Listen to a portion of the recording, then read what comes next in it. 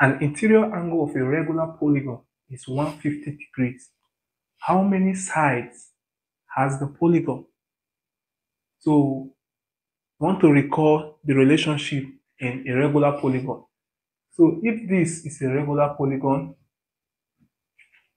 one of the things we know is that the interior angle and the exterior angle form a straight line.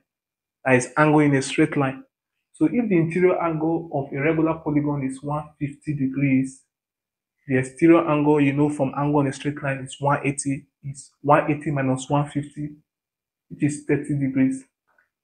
Having gotten this, we now recall that number of sides can be gotten as the sum of the exterior angle of a regular polygon over one exterior angle. That means sum of the exterior angle over one exterior angle.